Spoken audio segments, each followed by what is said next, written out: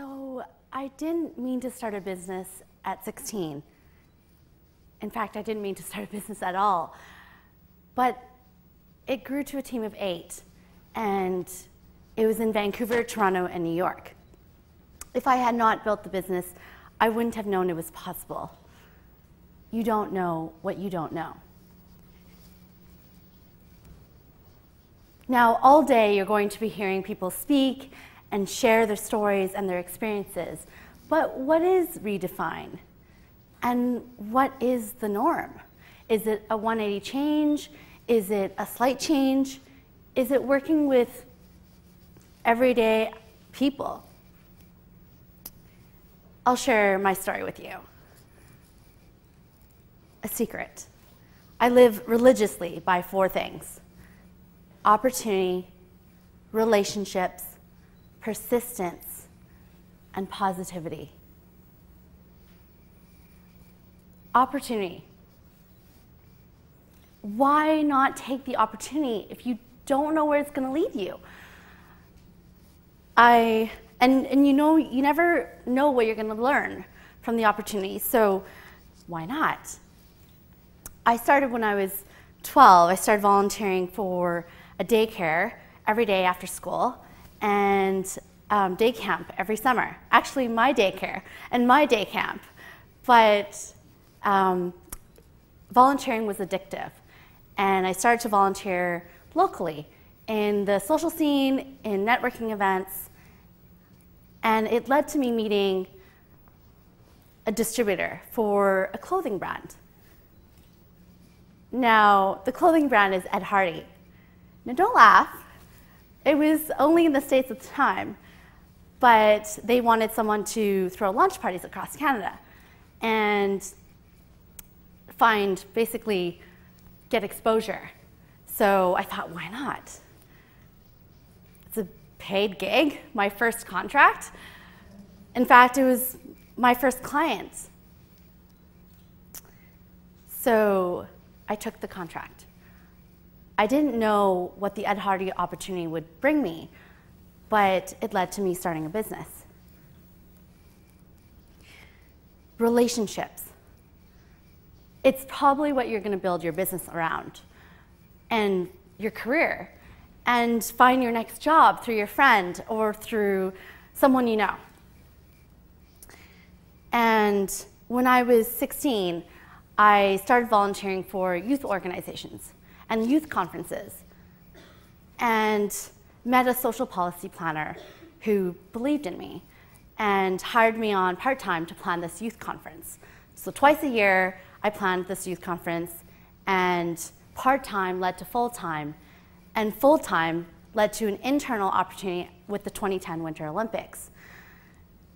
I didn't know where the relationship would lead me, but it led to me being, a once-in-a-lifetime opportunity, being the editor for the 2010 Winter Olympics. Persistence. Persistence, persistence, persistence. Know what you want and go after it.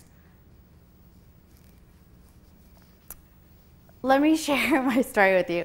When I was 16, and like every other girl, I wanted to be a fashion editor. A magazine fashion editor. So much that I wanted to, I didn't want to. I actually called Vogue and GQ every single day. Every single day from my high school long distance phone. And I'm pretty sure the long distance phone was meant for post-secondary schools, but that's okay, whatever. I saved money. I called them for 6 months, and I got hung up on. I was told I was too young. It wasn't part of the program. I didn't reach anyone. So I told a friend, and this friend suggested that I call their boss. I thought, why not? That's such a creative idea. So I started calling Condé Nast every day for 2.5 months. Yeah, I know. I'm calling them every day. Know what you want and go after it, right?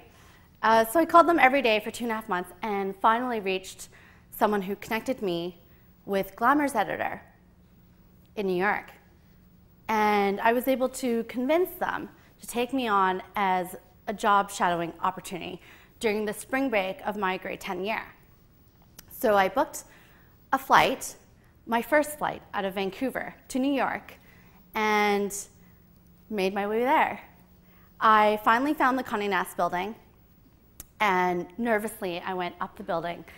And not only was it not a job shadowing opportunity, it was a 10-minute conversation outside in the lobby. I didn't even get to see the office. Wow. It was, I mean, was the trip, was it a waste? No. I eventually met Canadian people in the fashion industry and kept in contact with them. Went to New York Fashion Week every season, and I met a fashion editor, Elle magazine.